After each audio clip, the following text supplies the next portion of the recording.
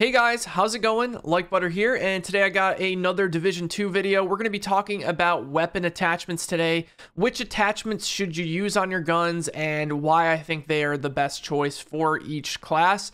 Also, I want to just kind of give you guys a rundown for those of you who may not know how the attachment system works in the Division 2. It works very different than it did in the Division 1. In the Division 1, you would basically find attachments laying around. They were in the loot pool. In the Division 2, it's a little bit different. You find all the attachments through blueprints. So the first thing you could do is you can go over to Coop Denizen over here.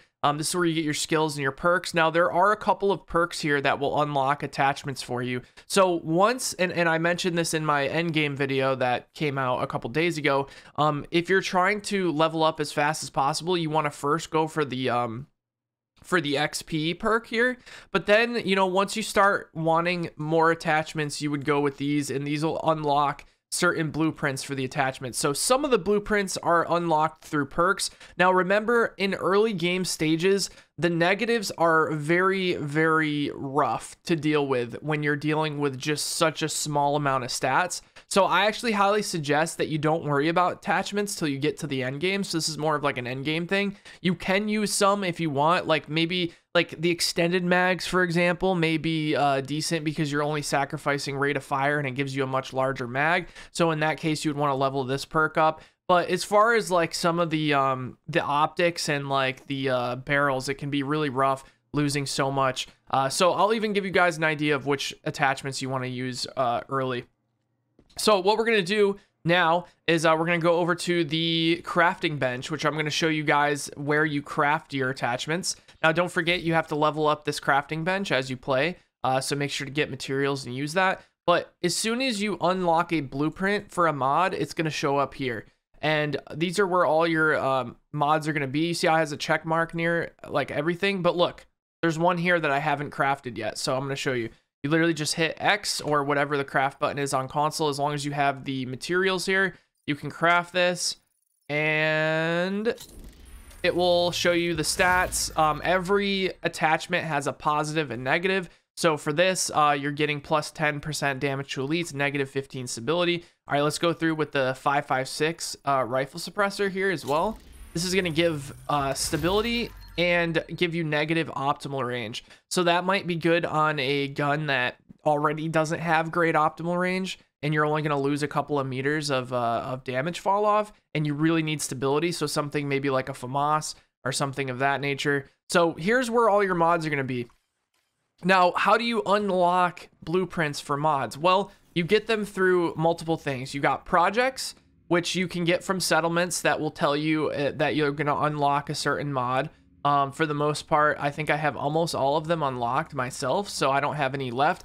Or you can unlock them through side missions. So when you got those little blue hexagons around the map, they kind of look like this, but I think they're actually pentagons. Here you go. Here's a perfect example. This is a side mission here. This gives me blueprint, defensive protocol, resilience. So this is giving me a mod. But a lot of the early like blueprints that you'll see are going to come from those side missions. So once you get those side missions done, you'll unlock the blueprint, and then you have to go to where I just showed you guys and craft it. So we're going to go down to the trusty firing range, and I'm going to talk to you guys about which mods I use on which guns. Okay, so let's start off with maybe an assault rifle. Assault rifles are pretty popular for the most part. I'm going to go to my CTAR, and we're going to talk about the differences in each mod. Okay, so this is probably the most, like, I guess the hardest mod to use for a certain weapon because of losing 10 crit chance. Losing 10 crit chance is absolutely absurd.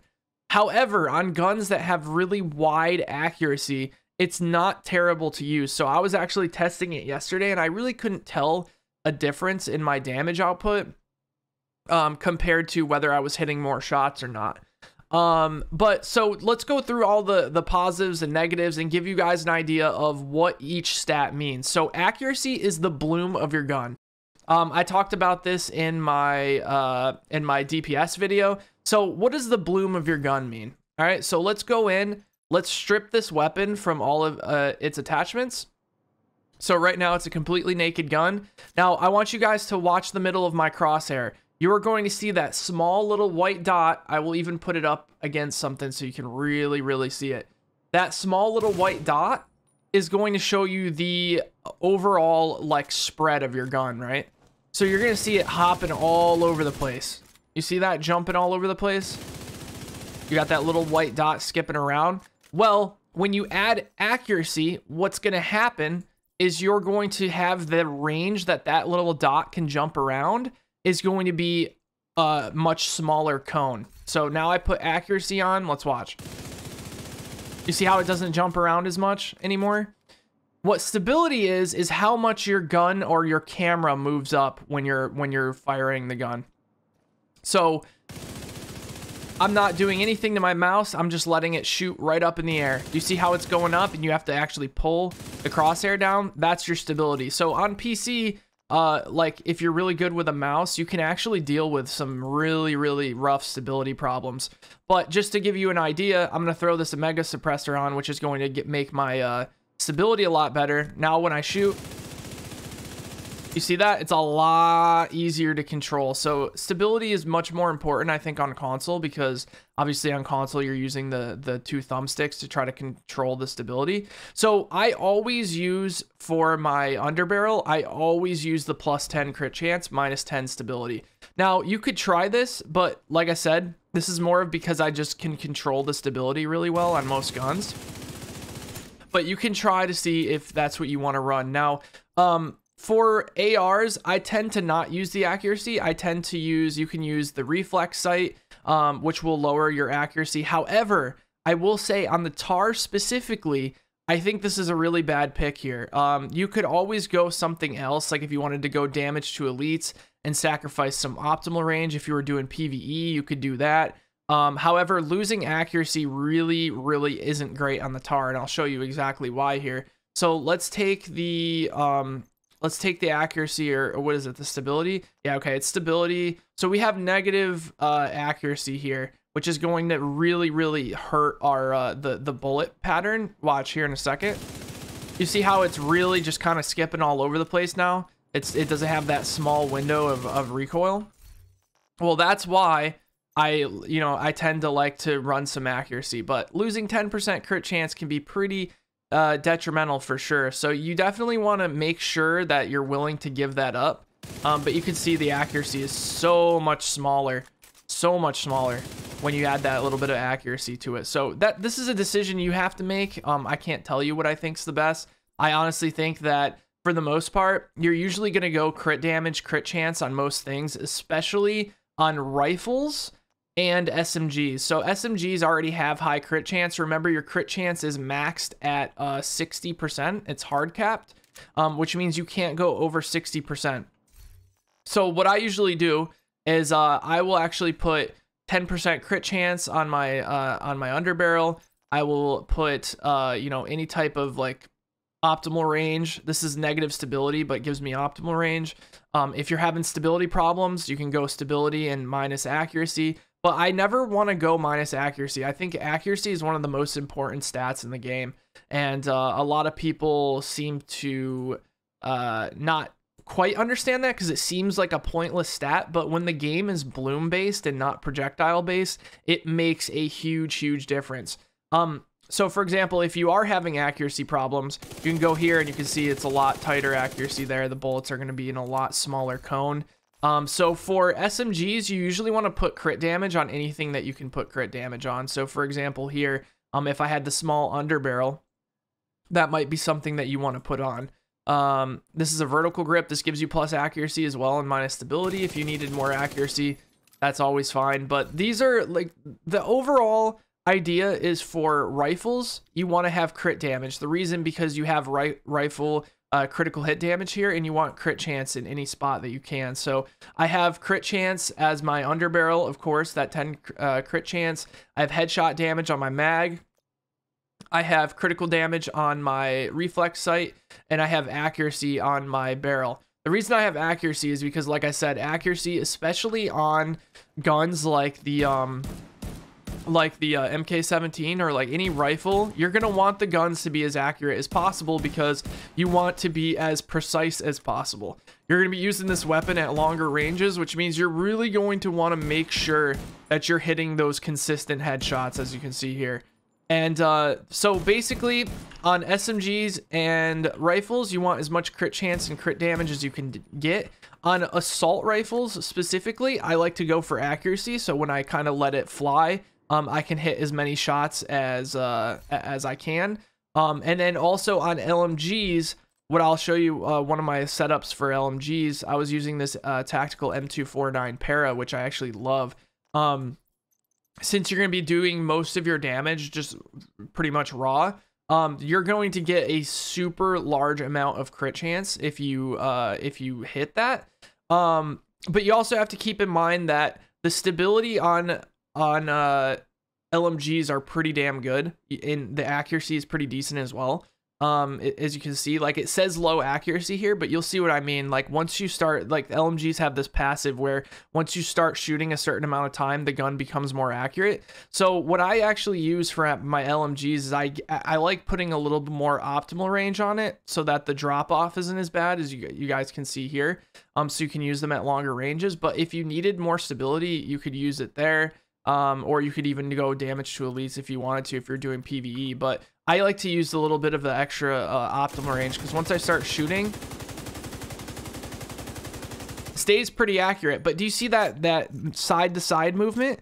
That's a horizontal stability problem. So if I want that to stay a little bit smoother, I may say, okay, well, I'm going to go stability here and sacrifice some optimal range. You see how it isn't moving side to side as much anymore? It's still moving a little bit, but it's not moving like as much as it was before. It's also easier to control as well. So it's all dependent on which attachments you specifically want to use. And it also depends on the gun as well. For example, the G36 has this problem where the accuracy is really bad. You see how it gets really big, and like there's even some like bullets going outside the crosshair completely. You see that one to the top left? So if that's the case, I'm going to go here and I'm going to say, okay, well, I need a little bit of stability for my gun. I'm going to sacrifice, you know, I may sacrifice, accuracy. I'm going to sacrifice some crit chance for this accuracy, because say I have a bunch of crit chance on my gear, and, you know, I have this talent that gives me a certain amount of crit chance, or I have a teammate that has a talent that gives me crit chance, and I don't need the crit chance. Well, in that case, I'm going to grab the accuracy so that my bullets don't go stray anymore. You see that? How now all the bullets are inside the cursor? And that's great. So now I say, okay, well, you know, maybe I want a little bit more accuracy. Maybe I want a little bit more damage in PvE. Maybe I want to do a little bit more range. How about that? Or maybe I don't care about the optimal range and I want more stability because it's shooting all over the place. Well, there you go. Absolute laser. So then I say, okay, well, maybe I could use a little bit more crit chance, you know what I mean? Because I just gave up crit chance for the first thing. Well, maybe you do this. You got crit chance here, which is you got a short grip, which you can get crit damage. Say you already have a lot of crit chance and you want to go for the short grip to get some extra critical hit damage. You can do that. But I usually always use the laser pointer under barrel, especially on PC, because the stability does not affect me. But say you wanted a little bit more accuracy, right? Maybe you go with the vertical grip and say, okay, well, this G36, you know, it still has accuracy problems. I still want it to shoot a little bit better. There you go. Look at how accurate that thing is now. So now I go in and say, okay, I want to get a better mag. I want like a larger amount of bullets that I can use. And yeah, let's go in with it. And now this thing's a beast. We turn this thing into a very weak weapon into something that can really just absolutely drill from long range. And that's pretty much how you do your attachments. You basically sit here and you see which guns shoot like what, and which needs accuracy, and which needs stability, and which needs an extra mag and extra mag size. And you just try to figure out which attachments to use on which guns. Were there any other weapons that we missed? Yeah, so we pretty much went through all of them. Shotguns, we could go over shotguns real quick. Shotguns, you're usually just gonna go for raw damage. There's really not even many attachments here, are there? So there's a underbarrel. So for this, I would probably go I'd probably go crit chance, to be honest with you. I'd probably go crit chance here, and then I'd go maybe you could go accuracy if you wanted to, and lower, that would lower the crit chance. But you see the stability? Okay, so yeah, so now that I see it, you would want some stability for sure. So we would want the angle grip probably, and can we even get stability? We can. So on this, you might want to get some stability. Look how much better it's shooting now. It's not jumping. Like here it was like going all up in the air and stuff, and now it's a little bit smoother. See, not jumping around as much. So like I said, it all depends on the weapon. It depends on what you like as a player. Do we have any snipers, like straight up just sniper rifles? I've been getting rid of most of them. Here we go. Here's a custom M44. Let's see what we would want on this thing. Now, I will say this. I think accuracy is one of the most important stats on a sniper rifle, because what a lot of people don't understand is that little, okay, so when you aim in on a sniper, do you see those little black lines that move towards the middle of the crosshair? The sniper shots can go pretty much anywhere in between those two black lines, right? Like, it's pretty accurate if you wait, right? If you wait like that, it'll go straight. But if you have low accuracy, did you see that? Did you see what just happened? How that bullet went straight to the left? That's because we don't have any accuracy. So let's go in here. Let's try to get some accuracy on this bad boy. We don't want that. We could get the vertical grip there. Get some accuracy there. We could get some accuracy on... Could we get some accuracy on the barrel as well? We can. So grab some accuracy there. Gonna have to give up some damage to elites, but I mean, let's be honest, that's completely fine. And then watch how much like more straight my weapon shoots. You guys see that? Right to the head. Absolutely 100% accurate. Now you may see some like what do you call that? Some tracers that looks like it goes sideways, but it's just a bug. It's not supposed to look like that. And that's pretty much how you do it. Accuracy is incredibly important on snipers, guys. So hopefully that went through most of the things. And you can always go through and test it out here. We just hit like a direct hit right in its head.